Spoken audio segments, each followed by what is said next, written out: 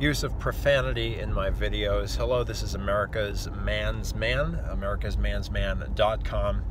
So here's the thing. I don't like dropping F-bombs. I don't. There's a discourse in America that is outdoing itself to shock and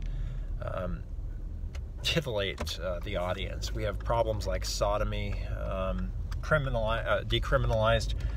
We have illegitimate children who are now grown up into man-children, self-professed man-children in many cases. And here's the thing. I know my audience. I'm trying to reach the vulgate, as it were, people who say fuck.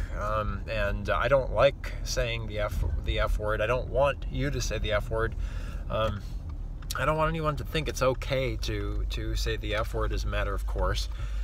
These are very strange and awful times that we live in, and so I really need to. I know my audience, and I know who I'm trying to reach, and forgive me if it is sinful and whatnot, and I do plan on dropping it entirely. Again, I don't use it in the course of my regular life, except when I'm talking to people who don't know any better, and I say that because these people don't know how to express themselves otherwise, or they wouldn't be using the F. It's like saying LOL. I mean, what does that even mean anymore?